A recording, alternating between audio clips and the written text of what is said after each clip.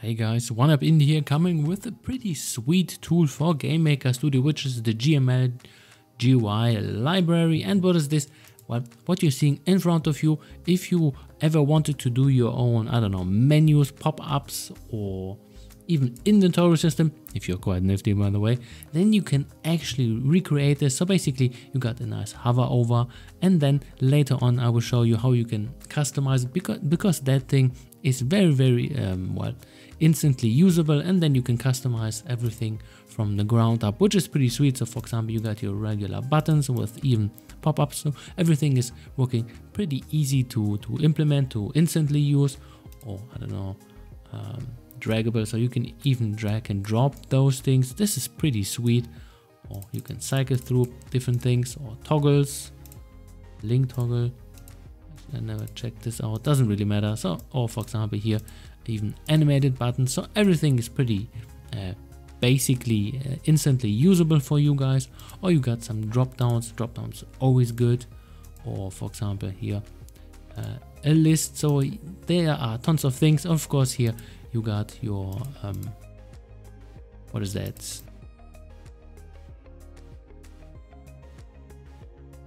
So what you're seeing just in front of you, I'm just playing around with that so you can actually see. And then with those sliders you can actually do a lot of things, and there's even a little debug mode in there. And then here, this is just a demonstration, so you can check it out. And then once, for example, you buy it, because this is a commercial license, once again, but a pretty powerful one, so don't think that this is just a little bit of work. If you go for GUI elements, menus and all that stuff, that is quite a lot. As you can see, he's just showing tons of things how you could do these things. And as you can see, the animations, the tweening in between those kind of states of hover over or clicked or whatever, very nicely done. And of course you can change that later on if you like. For example, you can grab, this is the one of things which is kind of interesting. Or for example, you got a file system with a pop-up, draggable. You can get rid of it if you like. What is that? Just change the background. Okay, why not? Or for example, what you can actually do is something with a right mouse button that you can drag that thing. So pretty sweet. So if you like just to check it out what it is, there is a free demo, of course, to check it out. And then, by the way, pretty sweet how he actually does that background effect. I love how he did that. He's actually even created his own text box system, so this is kind of interesting also. So basically this is a package for menus, for text box, for pop-ups, or even for an inventory system. So once again, pretty cool stuff. Let's go next. And then for example, this is how your menu could look like, and boom, you just drag and drop a few things, and boom, and you just go in there like, hey, I just want to change my sound from, I don't know, 0 to something or whatever, and boom, you are done. So where can you find this?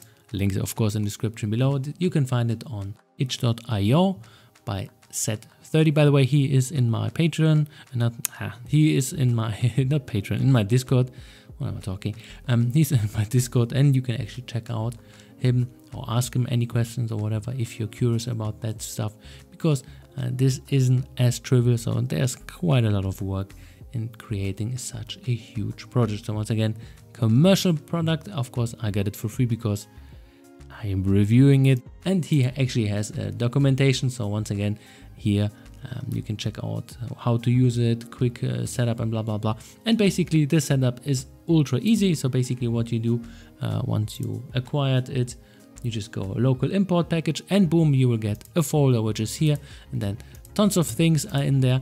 And most of that stuff you can customize to your liking. So for example, if you say like, I don't like how the sprites are looking, so basically you can just well, replace the default ones if you like. So here you are done, well, open to play around with that if you're a little bit more advanced, of course. Or for example, what you say like, hey, I'd like to check out the demo, which is by the way here included. So this is the stuff you saw on the rooms, and then I just went to this one, to room 12.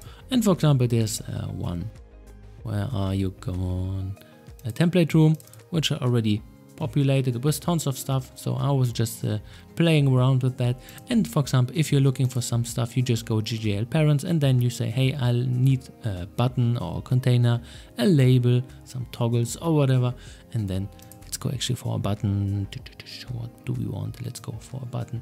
We just drag and drop in there. And the only restriction, and this is if you want to use all that stuff, you need to have in your room the object GGL controller. This is the only thing which you need to have in advance.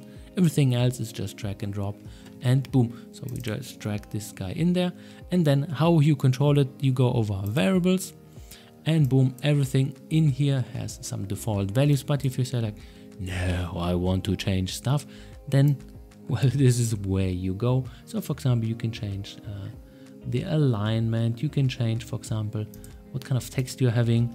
Let's go for banana sandwich, because this is a button which every game of course has. And let's go for shadow color, offset. You can even change the icons, the hover over. So tons of things you can instantly customize if you like. Color value 1, 2. Let's for example change the colors here. So let's go for really muddy color. So let's go for some pink, and let's go here for, what do we want? We want to have some really ugly text. And well, let's start it. And this was our button. Which one was it? This one. Of course we need to drag it a little bit bigger so it's in the size we want to have, and boom. Did I change the room? I did not. Yeah, I didn't. Okay, so very quickly let's go into our template room. This one, drag it up, come on, so I can actually check it out. And this is pretty much it. So here once again, very quickly, very easy to customize, very easy to implement, and boom, instantly to use. So here we go for banana sandwich. That was the one which I created. I already created another banana sandwich. As you can see, hover over, text is in there. So what else do you want? This is a pretty sweet deal in this kind of regard. And you can even enable debug mode, and then you got this rectangle around here. Hopefully you got curious about this project, because I will definitely use it for my own stuff, because hey, why not? Then I don't need to define my own menu system, because that stuff, believe me, takes a few days out of your time, which is kind of annoying. And if you got stuff already built, why not use it? Hey, that's never a bad idea. Alrighty, hopefully that was of interest to you guys, and yeah, check it out if you want to see a pretty decent GUI system in place. Have a good one. One up indie.